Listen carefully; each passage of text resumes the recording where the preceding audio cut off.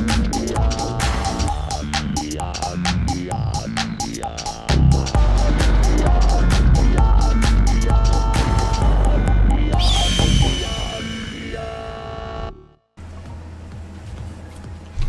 morning, RedHawks Nation, and welcome to your R360 morning announcements.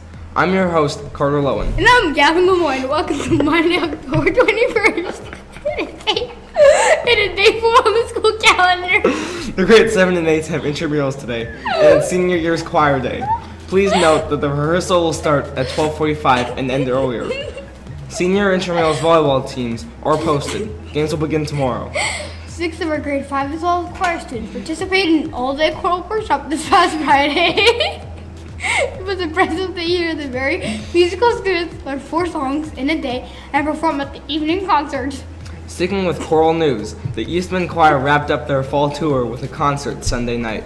Kalia and Joel Cruz added their voices to the 45-member choir. Congratulations to Joel Cruz, who was a recipient of the Ruth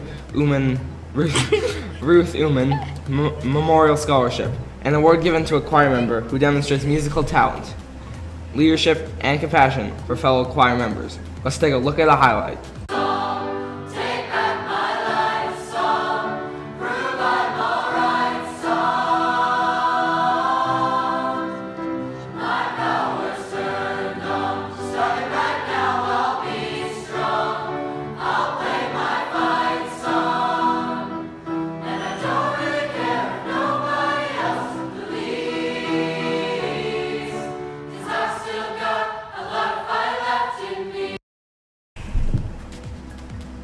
We have a couple of Inktober submissions to share with you from our RedHawk artists. Kyra on grade 1 submitted the following art with the prompt word swing, and Aiden from grade 7 submitted this impressive piece with his prompt word legend. If you'd like to submit your artwork to be featured on the news, send it to r360@rbs.ca, and don't miss it.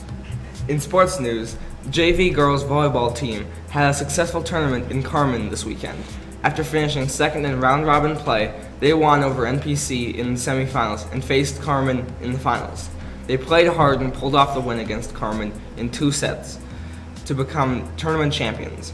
Kara Bartel was awarded tournament MVP.